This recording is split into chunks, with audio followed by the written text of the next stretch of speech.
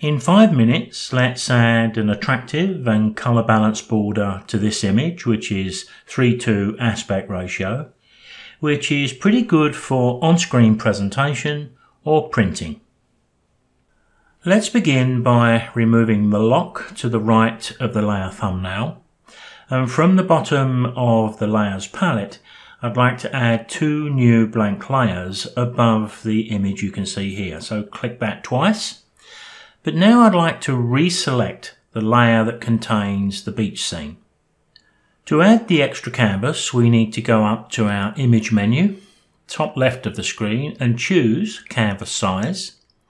And in the width and height, I'd like to measure this in percentage terms, because if we make the width or add to the width 20%, but we add 30% to the height, that will allow for the shape of the image. And when I click OK, you can see it creates quite a nice border around the outer edge of the image.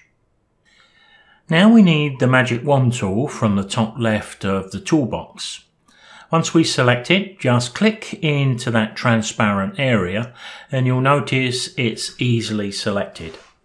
Coming back into the layers, select the layer immediately above the image, and we're going to flood this with black. If you look at the bottom of the toolbox, you'll see black is our foreground colour. You can use the paint bucket tool, you'll find that in the toolbox, but Alt Backspace is far quicker. You'll notice that the selection is still in place.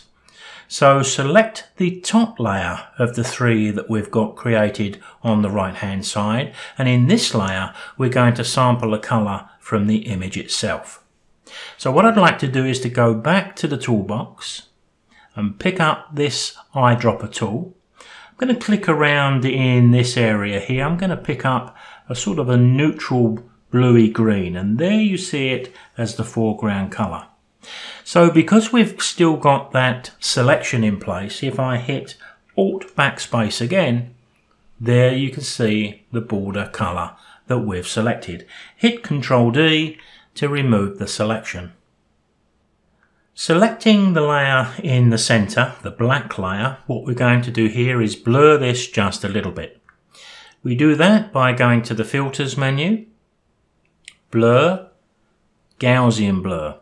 The setting you use is going to be personal. There you can see I have chosen 40 pixels. Click OK, and that gives us a lovely bit of drop shadow to the border. It almost looks as though the picture is actually sitting on the bench in front of us. Reselect the top layer and we're going to zoom in, because this is computer generated colour, and as you can see it's very smooth. Let's give it a bit of texture. Filter, Noise, Add Noise. Somewhere around 3 to 5% of Gaussian monochromatic noise. Click OK. Control 0 will fit the image back on screen. Now we've got a lovely drop shadow, a border that's in harmony with the image, and we've got a delicate texture too. Now we do have some of our 5 minutes left, so let's add a couple of more embellishments which are purely optional. I'm going to hold the Control key and click the top layer. You can see it's instantly reselected.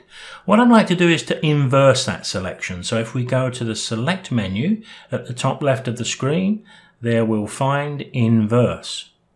Coming back to the layers on the right hand side, I'm going to create a new blank layer right at the top of the stack, because I'm going to put a thin line on that selection and I want it on a new layer. To do that, it's Edit, Stroke. I'm going to put about 7 pixels.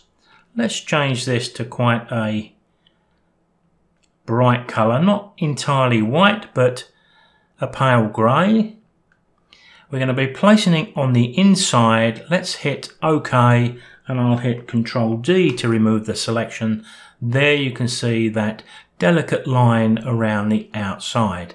Because we have it on another layer, of course, it's infinitely changeable. And to quickly finish, if we wanted to reduce the size of the image and put a white border around the edge of that, Select it. Control T is the free transform tool.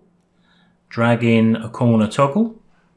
Position your image and commit it with the tick. Now we need one more layer. One blank layer. Drag it to the bottom of the stack.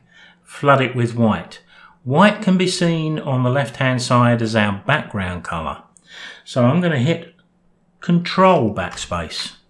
And there we have it.